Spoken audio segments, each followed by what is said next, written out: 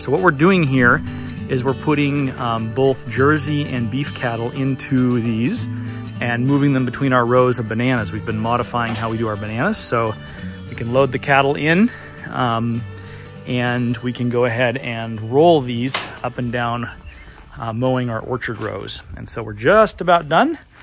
You can see here we've got the wheels with bearings in place, and we used a heavier duty conforce or reinforcement wire for concrete for our pens, and that looks like it's going to work really well. We have this one here that is 3 meters by 6 meters long, and then we also have the wider one, our traditional.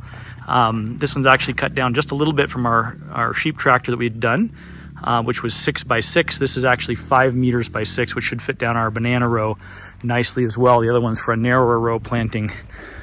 Still got to put some latches on, but we'll show you how it looks in the field. So we're back at it. Here it is, the update to our mobile sheep tractor.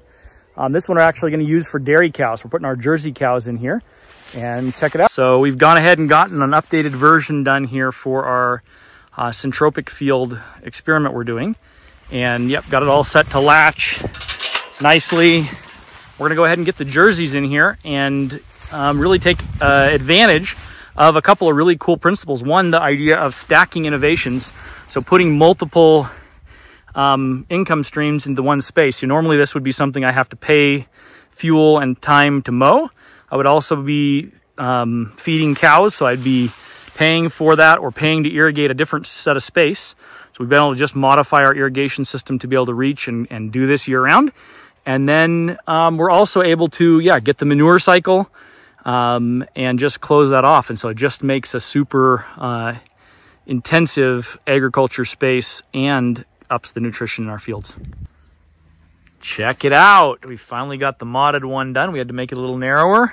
Still doing a couple connections. I got to drill a couple holes for the brackets, but we're ready to go in the bananas. So, 3 years ago, we did a bunch of modifications in our fields and tried a lot of the pasture cropping stuff. We tried chicken tractors, we tried goat tractors, Salatin style tractors, sheep tractors that you've seen a video on probably if you've seen our YouTube channel, and we got cows. Now I'll tell you what, we learned a lot, had some good experiences, but one of the challenges here in Zambia at least is the cost of production to be competitive is very difficult.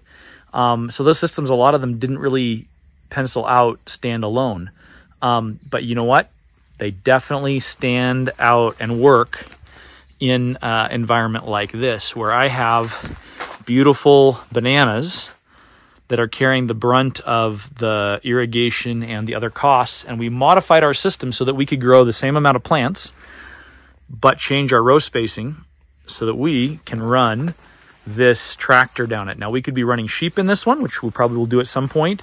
Right now, we're going to run our Jersey cows and some of our young heifers in these pens going up and down these rows. Now, the beautiful thing is I have 50 hectares of bananas that are getting converted to this layout, and that's 50 hectares of irrigated pasture land. Now that becomes very practical and very affordable from a competitive standpoint, because now I'm cycling nutrients, I'm saving money on the mowing of the fields and maintenance of the fields, I'm getting crop cycling of nutrients, and on top of that, I've got all this irrigated pasture that I didn't have to pay for extra to connect to it. And so looking forward to sharing some more videos about this. Tomorrow morning, we'll put the cows in and get them going, and then share as we develop the laying hen system to go with it, and eventually back with sheep in here as well. So stay tuned. So just think about all the spaces in intensive, especially high value cropping systems that's completely wasted in a traditional agricultural model. You can see all these rows here. I'm normally paying to have those mowed. Same thing here in the citrus. It's been in the process of pruning, but look at that.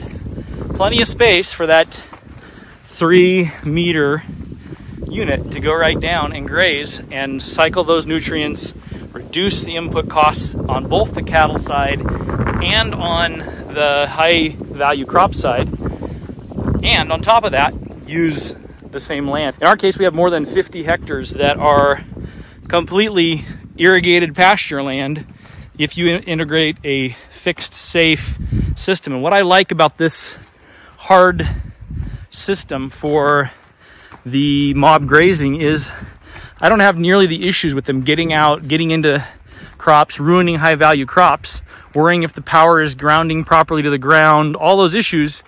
It's just simple. We get to make more money with more crops in the same space of land.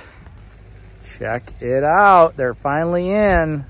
So one of the challenges we always have in high density grazing issues is overgrazing. And one of the nice things here is it's easy to gauge. You basically say, hey, when it reaches here, that's when you need to move. And so it's easy for the guys to see and be able to move it when you reach the top of the bottom bar there. So here we go. You can see we've had them going down these rows, and yeah, it's working great. So we've moved them today to the higher grass we hadn't cut. Normally it's a little higher than we would like it to be for pushing, at least on this version of our program. But you can see here they're doing a good job and plenty to eat.